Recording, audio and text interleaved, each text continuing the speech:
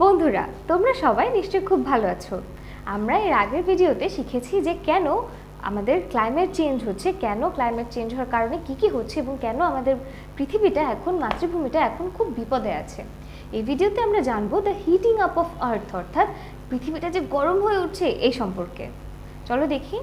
The sun is getting হটার, সূর্যটা আস্তে আস্তে আরও গরম হয়ে উঠছে। It is also very old, এবং এটা কিন্তু অনেক পুরনো। It is about 4500 million years old. তাহলে সূর্যটা হচ্ছে 4500 মিলিয়ন বছরেরও পুরনো। The earths climate has been changing for all those years, পৃথিবীর জলবায়ু এই সবগুলো বছর ধরেই কিন্তু পরিবর্তিত হয়েই আসছে।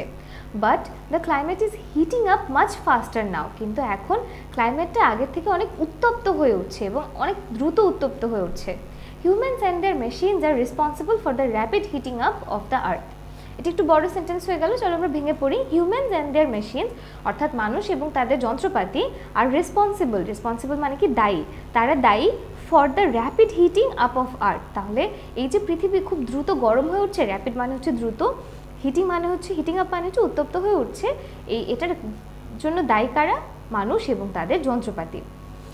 Almost all machines use fuels such as oil, gas or coal. Almost all machine মানে হচ্ছে প্রায় সবগুলো যন্ত্রপাতি জ্বালানি ব্যবহার করে, যেমন অয়েল মানে তেল, গ্যাস অথবা কয়লা। All of them are polluting environment, এবং তাদের সবগুলোই কিন্তু আমাদের যে পরিবেশ আছে পরিবেশকে দূষিত করছে। Much of this pollution contains a gas called carbon dioxide. তাহলে এই পলিউশন শব্দটির অর্থ কি? দূষণ।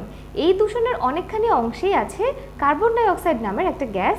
It is this gas which পলিউটস the atmosphere. Atmosphere মানে কি? বায়ুমণ্ডল। এই গ্যাসটাই কিন্তু বায়ুমণ্ডলকে দূষিত করে। তাহলে বন্ধুরা, আমরা দেখলাম যে কেন পৃথিবীটা খুব গরম হয়ে উঠছে, এবং আমরা জানলাম যে আমাদের এই যে জ্বালানি, এবং তোমরা কি জানো এই যে অয়েল, গ্যাস, কোল, এগুলোকে বলা হয় জীবাশ্ম জ্বালানি। এই জীবাশ্ম জ্বালানিগুলোর কারণেই কিন্তু এগুলো থেকে তাপ অনেক বেশি নির্গত হয় এবং কার্বন ডাইঅক্সাইড নির্গত হয়। এইসবের কারণে কিন্তু আমাদের পরিবেশটা যেমন দূষিত হচ্ছে, ওইভাবেই উত্তপ্তও হয়ে যাচ্ছে। এই প্যাসেজটার অনুবাদটা যদি তোমাদের জানতে হয়, তোমরা কিন্তু এখান থেকে আবার পড়ে ফেলতে পারবে। তাহলে পড়ে ফেলার পরে চলো আমরা একটা এক্সারসাইজ করি। তো প্রথমে আছে what is responsible for the rapid heating up of earth. তাহলে আমরা কি জানি? Humans and there machines R responsible for rapid heating up of earth.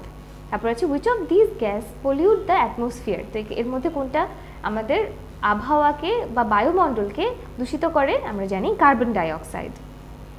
তারপরের প্রশ্নটি হচ্ছে what is the opposite of pollution. দূষণের অপোজিট শব্দ কোনটি? সেটা হচ্ছে পিওরিটি। আর বাকি সব কন্টামিনেশন, ইমপিউরিটি, ইনফেকশন সবই কিন্তু পলিউশনের সিনোনিম। তাহলে দেখো, এখানেও আমরা তিনটা প্রশ্নে একদম ঠিকঠাক উত্তর দিয়ে ফেলেছি। এর পরের ভিডিওতে আমরা গ্রিন হাউস ইফেক্ট সম্পর্কে জানবো। এই ভিডিওতে আমরা জেনেছি হিটিং আপ অফ আর্থ নিয়ে। এর পরের ভিডিওতে আমরা কি জানবো বলো তো? দ্য গ্রিন হাউস ইফেক্ট নিয়ে।